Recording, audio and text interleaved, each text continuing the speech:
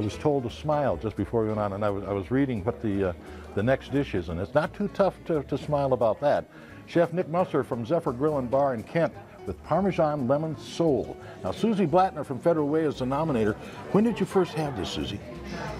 A friend of mine and I actually went to Zephyr right after it opened in Kent Station, and this was the dish that I ordered that night, and it's just, I've had it every time I've been there since. You're like me, you find something that's good, you stay with it. Okay, I'm going to ask Susie to step out, and then we'll bring you back in. You can taste it and see if Nick Musser did the job for you, okay? Great. Thank you. Thanks, Susie. Nick, that's quite an endorsement for our dish, I'm here to tell you. You know, we do have other dishes on the menu, though, unfortunately, so we've got to expand our horizons a little bit.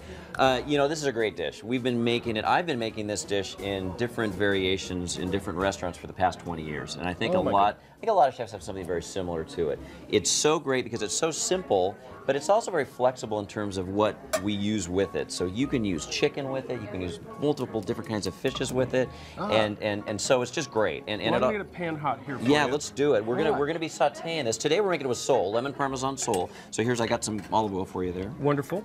And so what we're gonna do is we're gonna set up our breading station, is what we call it. And so what that is we've got some flour, some egg wash, and then a little panko. So let's prep our panko for this. Wonderful. We've got some fresh grated Parmesan cheese we're gonna add to it. So this is the classic English breading: flour, egg wash, breadcrumb. Exactly. Or some mixture of breadcrumb and something else. Exactly. Now the other thing we're going to do is we're going to take a little fresh lemon and we're going to grate it into that. Oh, right into the breading. Yeah. And we got one of these great microplanes, which are so sharp and so nice and do such a great job of bringing that nice, fresh scent of lemon into our breading. Another item, I swear I'm not a gadget guy, but I love the microplane grater. Aren't there? There's certain ones out there that are just fantastic, and that's one of them. Yeah, you just can't get along anymore without a microplane. So I'm gonna just take my fingers and just kind of spread that around, kind of get the cheese and the lemon zest and the panko kind of blended together, and then we're ready to roll. That's now, a nice breading. So that was Parmesan, right? Right, Parmesan, panko, lemon zest. It's very simple. Great. Now we've got some fresh sole here, Dover sole in this case, and this is one of those things you have to learn when you're doing breading, is always keep one hand wet, one hand dry. Otherwise you end up with, you got to do it. I always have my hands like ready to fry by the end of this exactly, process. covered with breading. They're perfectly breaded. So we're going to season with a little salt and pepper here. Serve it well done, huh? Yeah. We only really need to do one of these, but we're going to start with the flour. We're going to dust it. Oh, dry, wet. We're going to shake off any excess. One thing we forgot to do, actually, put a little bit of milk, and I'll take that fork. Oh, not a bad idea. The reason we do that is because the egg, holding on its own, is just a little thick. You want to thin it with a little milk so it's not quite so thick. I'm going to drop that into the egg. Now I go with my wet hand. And then once I do that, I'm going to dip it into the... For the breading. The breading, exactly. And then over here, Greg's got that pan hot for us already. I do. If it's feeling pretty good, I'm going to add some olive oil to great that pan. breading. Yeah, and so we got that cheese in there, lots of lemon flavor. And you have a nice, substantial saute pan here, Nick. I think this is going to... This is my home pan. It is? Yeah. This is what people need at home, is one that's thick and a little bit heavy to lift. I've got one just like that. Do you? Yeah. So once that oil is hot, we're just going to lay that fish into the hot oil. Too Now thin that a breading pan. is going to have real taste, isn't it? Oh, yeah. Because so often the breading comes on a dish and it looks so good, and you take a bite and there's really nothing there. Right. So that's, definitely the Parmesan cheese and the lemon add to that. You know, while I'm going to let you cook that, I trust your ability to cook this fish for me. So we're going to work on the lemon butter sauce while you're doing that. Okay, well, I trust you to do that. All right, so we got here, in advance what I did was I started with kind of a base for a beurre blanc, which is white wine and white wine vinegar and fresh shallots. Okay. Since we don't really have time to actually do the reduction here, what I've done is reduce that to what we call sec, which means dry, and then we use a little bit of cream to bind it together. We just want to add a little bit of cream to get it to hold. Otherwise the sauce can break, because what we're going to do is add whole butter to this. So in a classic beurre blanc, it's just the white wine and shallots boiled down till they're dry. Exactly. And then you try to whisk in the butter without breaking the butter. And then you serve it right away. But that little bit of cream just helps hold it together. Helps hold it all together. Right. And it's in butter anyway, so why not? So the rule of thumb is once you're sec and then you've added your cream, is that you reduce the cream down to the thickness you want your sauce to be. Perfect. That's what I always do, because once we start adding butter, it's never going to get any thicker. That's so a nice, once that's nice technique. Warm and starting to boil a little bit, I'm just going to start whisking in my butter. And do you start with cold butter, Nick? I like to use it a little soft, because in the kitchen, we're always going 100 miles an hour. Yeah. And you don't have time to really to sit around and wait. So I prefer it to go a little bit quicker than that. But what I do try to do is keep my eye on it the whole time. Yeah. Because sometimes the butter tries to break and separate out Exactly. into oil and whey. What do you do when that happens? Because well, what you do is you start back with cream again. You take a little bit of cream, put it in the pan, reduce it down to the sauce consistency, and you re-add your broken sauce a little bit at a time.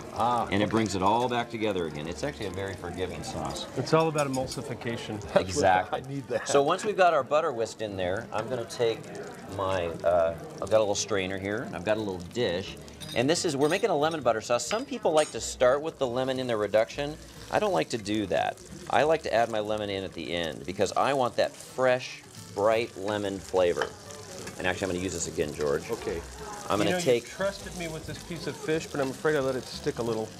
I have a metal spatula if you want to use it. It's right to your right.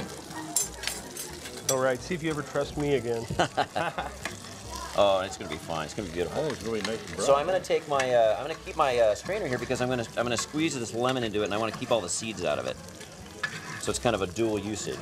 Oh, so you're adding lemon again at the finish? I don't do it at the beginning. I just do it at the finish because I don't want there's the none I in don't the want the beginning. cooking process to cook out all that lemon flavor. I want it nice and fresh, so it's right bright, right at your palate. Yes. A little bit of salt and pepper. Do you serve this same dish at Icon Grill? We do, and thanks for saying that, Greg. We are the Icon Grill and the Zephyr Grill and Bar. It's actually All right. Zephyr's our second restaurant. We serve it at both. Popular dish at both restaurants. Oh, look at that. That's I knew I beautiful. the Oh, trust. boy. It was well worth it. Well, it's your recipe, so how could I go wrong? Well, we've got one ready to go, so let's we can Okay. put a little sauce on there for you guys, and then we can give it a try. All right. So do you finish this in the oven, or is it I- just, No, just you like know, that? the other great thing before about I get using into it, 'cause that sole really is it looks cooks good. so quickly, is that it takes, I mean, you saw, what was that, 2 minutes, 3 minutes tops? Yeah. Nick, you also It's did a nice cookbook thin too, fillet didn't you, of called fish, Aroused Americana Cooking? Yeah, we call it Aroused Americana Cooking, and it's available at all of our restaurants, and it has this recipe in it. But I think it's more important that we get the recipe book from KCTS, because that's what it's all about. It's Well, important. thank you. Okay, so we've got our sole here. We've got our sauce. We're going to actually just ladle some of that beautiful lemon butter over the top of it. You guys got your forks ready? Oh, yes. The last thing we Always. finish with, though, is a little fresh find the parsley. We actually do fried capers. Nice. We fry the capers instead Oh. of serving them raw. It makes them a little crisp. Takes some of that really super sharpness out Yeah, of it. A little bit of the bite out of it. That's And- the aroused part. Yeah, exactly. The aroused And then we American finish cooking. with some fresh lemon meat that we've just carved out of the Oh, it's a little for heaven's supremes of a sake. whole yeah, thing. exactly. So Beautiful. How about that? Well, give it a try, folks. Susie, give it a try. Gorgeous. Susie, thank you for bringing Nick. You Oh, look at her. bet. She went right for the capers too. Yeah. What do you think? She's swooning. She's swooning. I, Fabulous. too, am going for the capers. I'm about to eat this one right out of the pan. Go for it. Yeah, and this is just one of those recipes that's so simple. You just can't be scared of it. It's too easy. You didn't realize it was so easy, did you? I can understand why no you come, idea. every time you come in, you want to order that. Every time. It is I know. wonderful. I need to expand, but I love it so much. I'm here to tell you, folks, if you with want that some one. of the best food you've ever tasted with the minimum of effort, get the cookbook, okay? You're welcome. 1-800-443-1999. We're not making this up. This is some of the best food I've ever had, and that is wonderful. It's so good. Isn't that good? Thank you. It's really That's good. unbelievably good. Please, give us a call. Thank you, Susie, for Thank doing that. you. We really appreciate it. Thank you.